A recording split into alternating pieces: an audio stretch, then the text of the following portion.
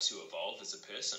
Absolutely. Oh, 100%. And I think something that I've really tried to make the habit of remembering is that we're not made to have all the answers whilst we're alive, you know? And every time you think that, because we're set up to problem solve, you know, and that's how we've evolved. And there's so much of the brain's wiring is set up so that we can solve problems and figure things out. And that's why we've become the most dominant species, you know.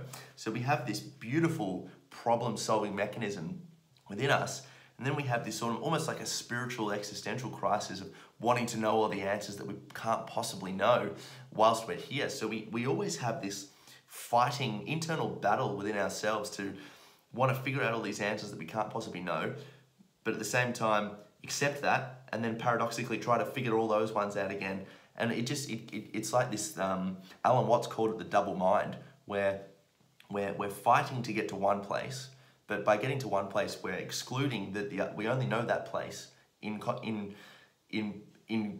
compensatory terms because of its opposite other. And the more we try to go to one place, the more we neglect this other place. So if you always want to be happy, you're basically just saying that you're sad now. But if you just said that you weren't sad now, you'd be happy right now. But there's always this really bizarre paradox going on all the time. And if you can take yourself out of that, it's just like, oh, wow, I'm essentially playing tug of war with my two hands here, you know, and I don't even need to be doing that. I'm just living, I'm just being right now, you know. Another example is we live in a pleasure-seeking world, you know, necessarily. It's that idea that we, like you said before, we don't have the chance to be bored anymore. That's not to say that we can't be bored anymore, because you can take on that incentive and that responsibility yourself and lock yourself in a room if you absolutely need to, if there's something biting at your core. But it is harder and harder to spend time with yourself in this day and age, you know.